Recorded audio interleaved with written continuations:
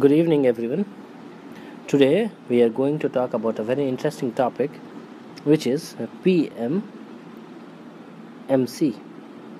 It stands for permanent magnet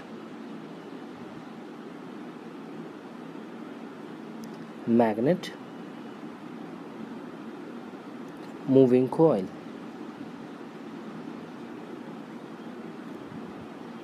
Coil type instrument. So this particular instrument is used to measure the value of DC current or voltages. In this particular instrument, it is an important instrument because it is a very important instrument because it is among some of the instruments which have the capability to measure only DC. So now let us try to understand the working by going to the name only. So in this one it says it is a permanent magnet type. So permanent magnet type means it has to have a permanent magnet. Let's consider this as a permanent magnet. Let's call it the north pole, and let's call it the south pole of the magnet. Now, as the name suggests, it has to have a moving coil. So let's consider one coil here, which is rectangular in shape. It is a moving coil. Now for any instrument there has to be a pointer. So let's consider one pointer. Let's call it a pointer. Oh, sorry, this doesn't look like a pointer. Let me take one straight line and then come again. Okay, where can I find the straight line? I don't know. Let me touch it. Okay, straight line, I got it here. So let's call it a pointer. So what is going to happen, as the name suggests, what can happen possibly is that some magnetic field lines will be there from north pole to south pole. So when we place a moving coil in a magnetic field, what will happen? An EMF will be generated, right? It will be similar to the functioning of a generator. If we move a generator or a coil in the presence of a magnetic field, it has to follow the Faraday's electromagnetic induction principle that says EMF is equal to d phi by dt, which is the rate of change of flux. And since the coil is moving, the flux is obviously changed.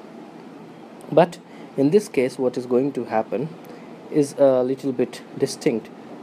In this case, we are going to supply it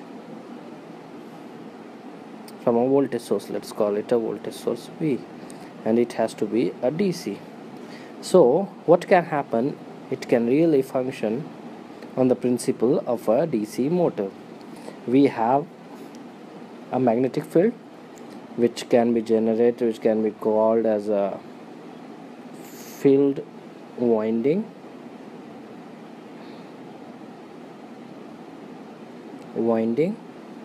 okay, and we have a current carrying coil. So whenever a current carrying coil comes under the influence of a magnetic field, it will experience a force. In here we have a north pole, in here we have a south pole, we also have a coil. So whenever one particular coil, let me consider it this, so this particular coil will experience a force given by F is given by I L cross P. So L is basically a vector in the direction of current, B is basically the magnetic field. So in this case, so the magnetic field is from north to south, so it is B. Now L will be in upwards direction, as it can be seen here, so L will be in upwards direction. So in that case, L cross B is going to be inside the plane of board. If we are looking at the board, then a force has to be exerted that will point inside L market. This will be the force. So in that case, this particular wire will tend to move downwards.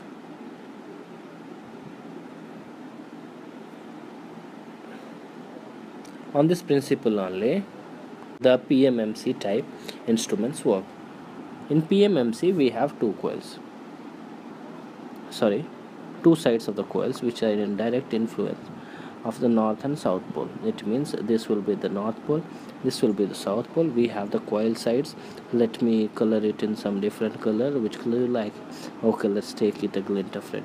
This particular side and this particular side will experience a force, and in that case, if the current flows in this direction in this coil, it will flow in this direction in the other side of the coil. In that case, one of them will experience an upward force and the other will experience a downward one. Let's say this particular one experiences an upward force. This particular coil experiences an upward force. In that case, this one will experience a downward force, and hence the coil will tend to rotate in this direction. Now if I connect this particular coil with a pointer, the pointer is also going to move, and that a pointer, when it moves in a scale, let's call it a pointer, when it moves in a scale, the scale can be calibrated so that the force more efficiently, in this case, if I call it a torque, I should call it a torque, which is represented by tau. So tau can be directly proportional to the current flowing in the system. So this can be the case. Okay, fine. Now let's move on to the derivation of this particular type of instrument. In this instrument, let me call, we have a magnetic field, I'll denote it by B. We have a current, let me denote it by I. We have the distance between the coil center and the edge of the coil. I'll call it as R. I'll call the area of the coil as A. The number of turns be N. So let me go in a pictorial diagram. So in that case, what is there? If this is a coil, then this thing is R. Area will be, if I call it L, it will be 2R. So area is equal to A is equal to L into 2R. Okay. Now B is the magnetic field. Let me denote it by a green color. So B is the magnetic field. It is from north to south. Let's call it north, let's call it south. So it will be B. Now N will be the number of turns. The number of turns means this coil may be made of many turns. This will be turn 1, turn 2, turn 3. A lot of turns can be there. That is N. Okay.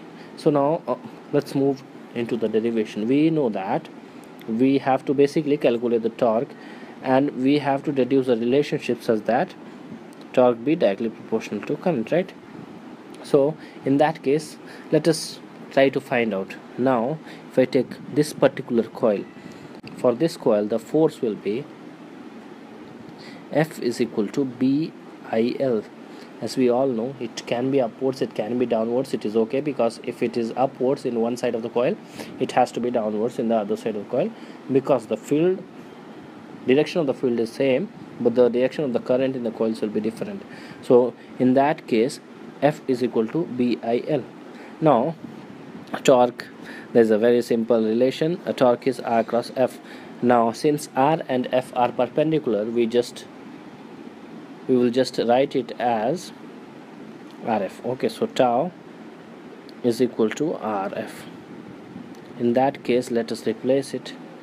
This thing will be substituted. It will be R into B into I will be capital, let's call it capital, this will be L. Now since this is the torque on one coil, let's call it one edge of the coil, one edge of the coil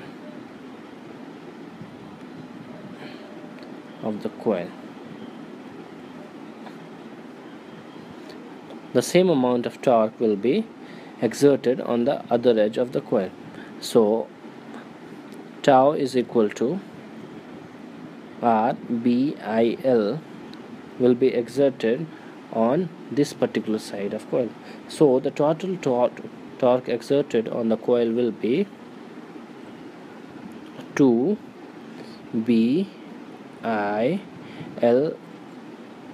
into R. Now what do you see? If you take a closer look, this particular to see it from the previous slide, it will be equal to something like BIA. I'll show you. Look, we have it here. But this one I'll just highlight it for your quick understanding. This thing we deduced in here, area is equal to L into 2. Same thing, I have just put it here, so it comes out to be B into I into A. So now tau is equal to IA. It implies that tau is directly proportional to I. So clearly the torque of the instrument is directly proportional to I. So this particular instrument can measure the value of current flowing through the coil. Now one question must arise in your mind, that why only DC? Why only DC? Why not AC too?